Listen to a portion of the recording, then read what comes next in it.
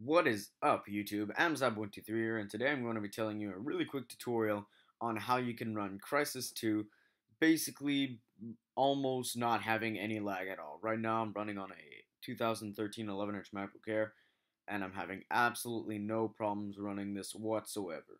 So, let's get started. The first thing that you're going to want to do is you're going to want to go to the first link in the description, or most likely the only link in the description, and download this Crysis 2. It's a zip file. It's not the game or anything. It's only 3.7 kilobytes. So just download that. You're going to need a program like WinZip or WinRAR or something, whatever you want to use, and you'll end up getting this. So open that, you'll get a folder, and once you open the folder, you'll see system.cfg, readme, and autoexec. Now for the readme, essentially what it's telling you is that, well, what it's used for is that whenever you're on PC, because this is essentially a tutorial that's going to seem to work more like better for Mac because you'll be able to follow it step by step. But if ever there's any steps that you're missing or something, well, I put everything in here. It's an RTF file. Shouldn't have any problems opening it. So, now what you want to do with system.cfg and autoexec.cfg is you're going to want to find your Crysis 2 game. So in my case, it's right here. You're going to want to go to Show Package Contents, Contents, Resources, and go essentially to wherever this folder is, Crysis 2. Worst comes to worst, if you want, simply go to Show Package Contents, type Crysis 2, and you'll be able to find this folder. Oh, no, never mind. Forgot to put a space there. There. You'll be able to find this folder if you go over here to the Crysis 2, and you'll be able to open it. And this is the directory where you're going to want to paste system.cfg and autoexec.cfg. I already have them there, so everything's fine for me. But in case you missed it, let me say it again. Open this up. You'll get this. Open that up. You'll get system.cfg and autoexec.cfg. This, you don't need to copy it into this directory. You can just leave it there. But take system.cfg, autoexec.cfg, both take them and drag them over to here. But before you do that, extremely important, before you do that, make a backup of your system.cfg. If there's anything that goes wrong, you'll be able to go back to this. But as far as I'm concerned, I've done this multiple times. I've tried a bunch of different things. I'm the one who kind of made these files myself. Well, I modified them and all that. And from what I've tested, everything should work absolutely fine. And the last little bit that I have to add is that if ever you want to, because one thing that's disabled in the system.cfg is interior shadows, I believe. If you want to turn on interior shadows, this should be no problem. Simply press the tilde key, which, if you don't know what that is, it's this little squiggly line, while you're in game. What that's going to do is that it's going to open up the console, which essentially a bunch of like text is going to appear, and then you're going to want to type E_shadows 1, and that turns it on.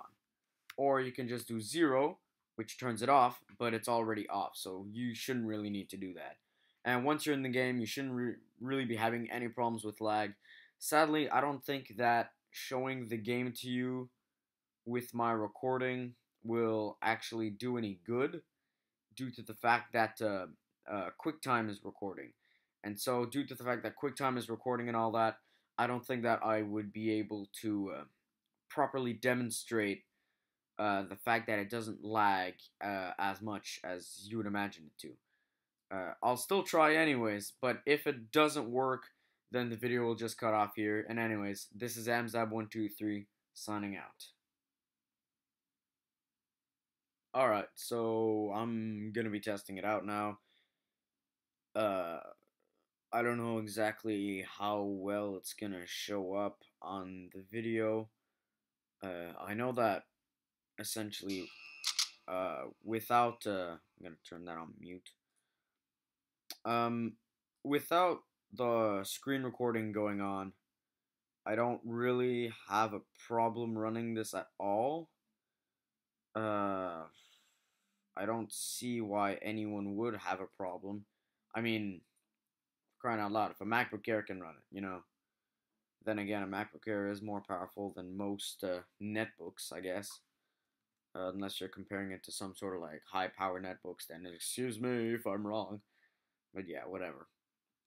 So yeah, we're just gonna be testing it out now. I don't know how it's gonna go. I've tried recording this before, but it was on a different mission, and because outdoor areas, while the screen recorder is on, it really affects the FPS. So um, yeah, so I'm gonna be trying one that's a little bit that starts off in the interior. And sadly, I have no way to skip this cutscene. So what I'll do is I'll skip it. I'll cut the video so that you guys don't have to see this because it's long and it's boring. So you're welcome. And we're back. All right. So yeah, the whole cutscene passed, and as you can see in here, it's a very bright area. It's not actually meant to be like that because the shadows, interior shadows, were disabled. So, like I said before, E underscore shadows 1 turns them back on. Of course, this adds, it makes the whole game like look nicer and stuff, but it also adds a bit more lag and all that. So I usually don't play with it on. It actually doesn't affect places like the next area up ahead. If I go E shadows 0, as you can see, what's up ahead didn't actually change. So let's keep moving and let's just see how this runs. And I know that with the recording software, it shouldn't be running as well as it normally would. Or else, trust me, this would look, this would be running much nicer. Like, usually, I run this at around 60 frames on my Mac. So, like, I don't know. I haven't had any problems with it, with my configuration so far. Except for, like, the area that's about to come up. It's, like, your first outdoor area, and it's pretty heavy on resources, I guess. So, let's go through here and let's see if it works. If it works, great. If it doesn't, well, I mean, you know, whatever. So with the recording going on, this shouldn't look as nice. I'm gonna try to make this pass by as quick as I can. Sadly, I can't really skip any of this. But it still gives you a good idea of what things like. Everything still looks nice. Like you can still play it, and it looks fine. But you won't be getting, you know, the like ultra settings and all that because hell, this is to change your FPS. This is to make your FPS better. This isn't made to like make this game look beautiful, all right? So let's go down here, make sure that no one sees us. I hope no one saw us anyways. Resupply ammo. So yeah, everything still doesn't look that bad. Let's see what it looks like with the shadows on.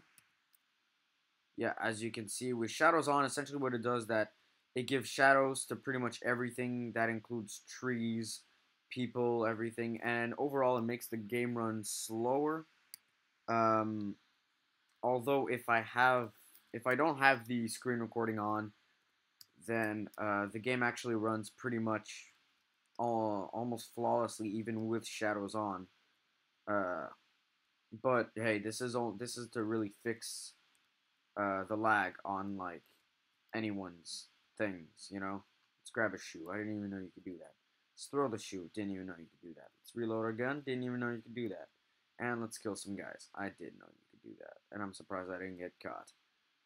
So, yeah, anyways, this is basically what the game looks like. I don't have... Oh, crap. I don't have a cloak yet. Is that the guy? Yeah, that's the guy. So, yeah, it runs fine, alright? Like, if you guys complain, then that's really your PC that's the problem, alright? Because I haven't been having, like, that many problems with this game. It hasn't been It's been treating me pretty nicely, you know. And right now it's running on native resolution, I believe, 1366 by 768 for me.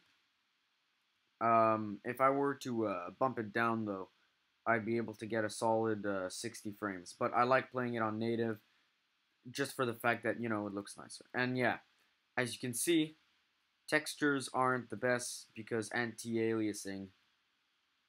Is that what it is? No, anisotropic filtering was off. So here, as you can see, the floor is really shiny. E underscore shadows 1. And boom, everything looks darker. Lights actually have reactions and stuff. I wonder if I can shoot that light out. And there we go.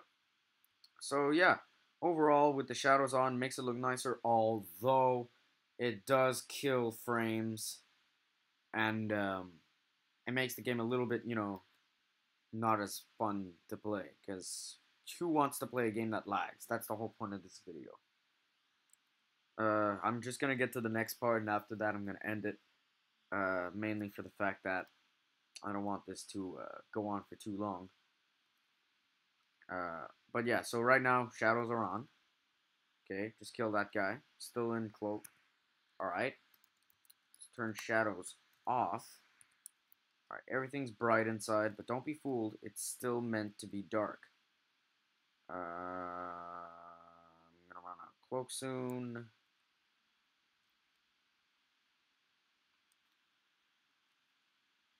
Alright, so just gonna wait until that recharges. Okay. This guy. Oh crap. Alright. So yeah, as you can see, like it's running pretty smoothly.